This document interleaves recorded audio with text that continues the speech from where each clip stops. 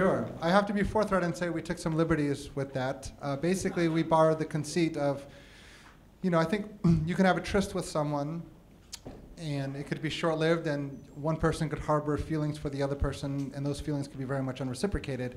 If you don't see that person very often or ever again, it can be easy to recover. Time will generally heal those wounds.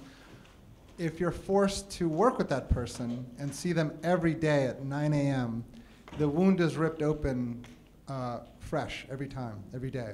So it's like Chinese water torture. And then if you add on top of that this sort of childhood baggage which this guy's negotiating with, then it kind of makes for a very unsavory situation which could go badly at one point. It's inevitable.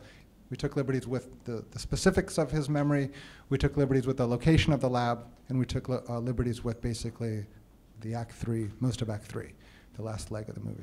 The cast, I'm really, really, really so proud of this cast, and I think everyone did such a great job in this, and I think it's very much an ensemble piece in many ways, much more than I think we initially intended.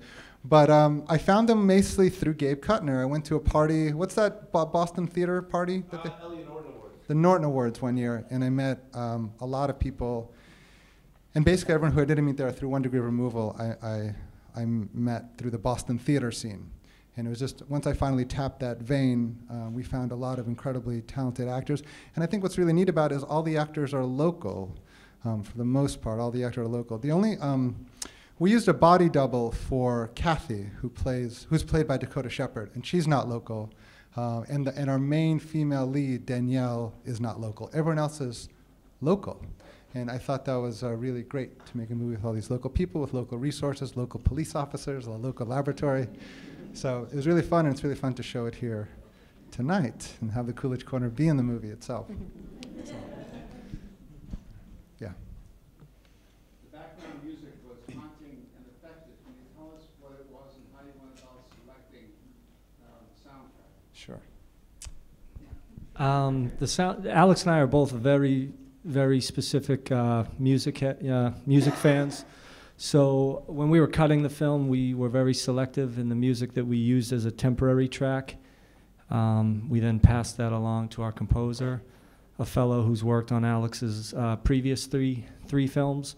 His name is James Levino, and he's super talented. So he would then take the track and work it, and through a back and forth, he would make it his own, kind of keeping in the vein that we wanted.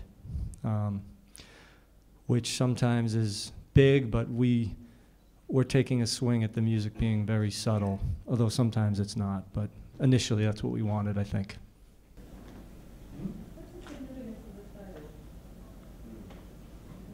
Well, it took us a long time to come up with a title, and we shot the movie under a different title, and then finally Garth's girlfriend came up with Rubberneck. And for me, a light bulb went off. I thought it was a great title. I just like the word, just syntactically, I like it.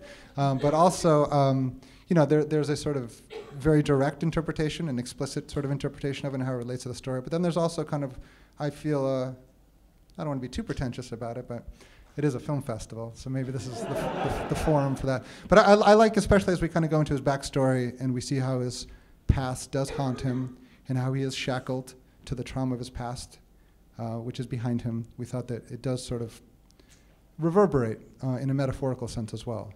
And that's what really made me feel it was a keeper. So what was it like for Alex, the director, to work with Alex, the actor? Well, they don't get along very well. There wasn't like this binary split or anything like that. Me and Garth would talk about, everyone here, we would talk about the scene before we would do it. We would all try to remind ourselves what the scene is about, what's the tone of the scene, what are the motivations for the actors, what's at stake, and how does this scene relate to the bigger picture of the film?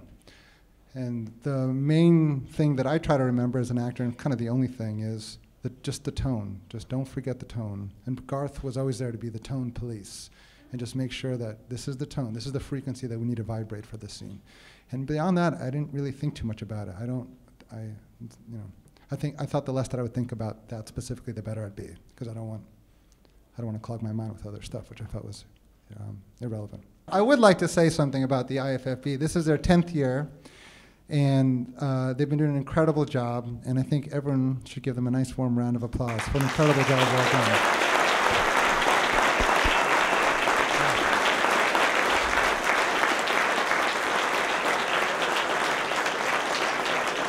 Keep it up. Thank you so much for coming to see the film. I hope you enjoyed it. We'll see you later. Bye-bye.